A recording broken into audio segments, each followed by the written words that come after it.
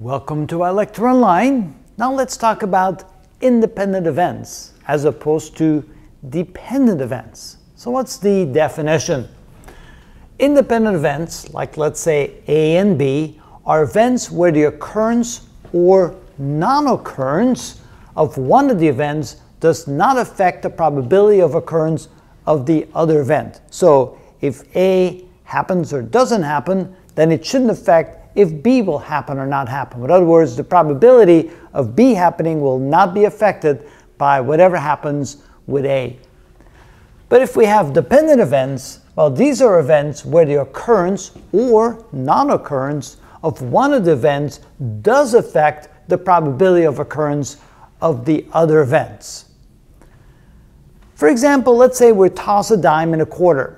It doesn't matter what the result is when we toss the quarter, it will not affect the results of the dime. For example, if we toss a head for the quarter, that will not affect the outcome for the dime. It could still be a head or tails, and it doesn't matter what happened to the quarter. Those are what we call independent events, and those are easy to determine. But sometimes it's not so easy to determine if they're independent. Sometimes it's actually really hard, as with combinations of outcomes. For example, let's say we toss a couple of dice, and event A is that we end up with a 10, and event B is that the outcome is a double. Now, if event A does occur, and we end up with a 10, then event B has a very different probability because then there's only one option left. It must be a 5 and a 5.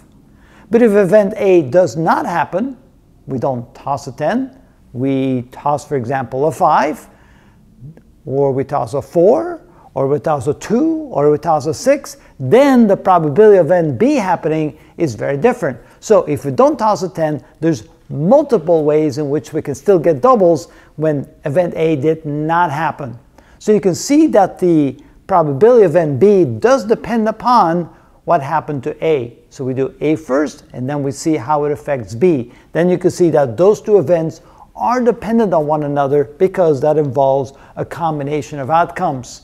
And so there you can see the difference. Now sometimes it's even more difficult to determine, and we'll show you some ways in which we can do that. There's some very systematic ways in which we can determine if the event is independent or the events are dependent. And that is how it's done.